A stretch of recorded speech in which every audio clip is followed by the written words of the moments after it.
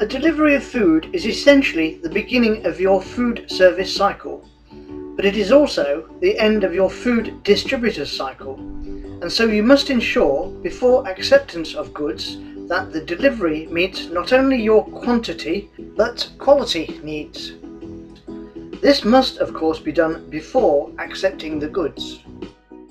Obviously, the quantity stated must be correct, but equally important is the standard of goods received, and the following examples give reasons as to why all or part of an order should not be accepted.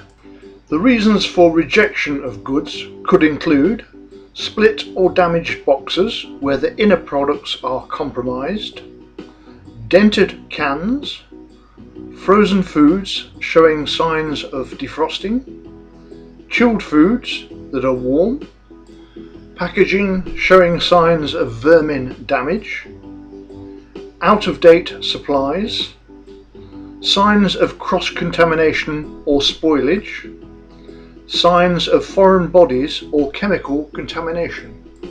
As a food handler responsible for accepting a delivery, it is your right to reject any products that you believe may be injurious to health. If you are returning goods, it's important that people can understand what you've returned and why. For this reason, clearly mark on the delivery note the items or quantities returned, clearly write on the docket why, add the date and time of delivery, and clearly state your name or position for reference.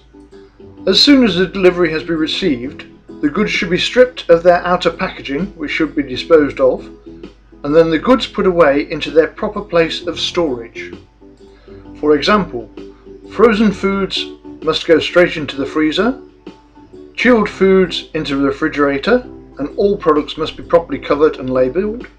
Raw meats and fish must be stored separately from the cooked products. Canned foods into the dry goods store, and chemicals into the chemical store. All new goods should be placed to the back and the older goods brought to the front so as to be used first.